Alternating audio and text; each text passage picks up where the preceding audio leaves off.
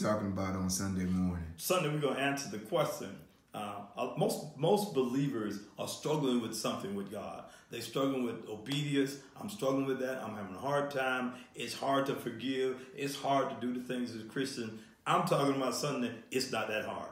And through the scriptures, you're going to find out how this Christian life is not that hard. So that's what I'm talking about. It's not that hard. So, Dr. Moore, you're going to prove to us through the scriptures that doing God's word is easy?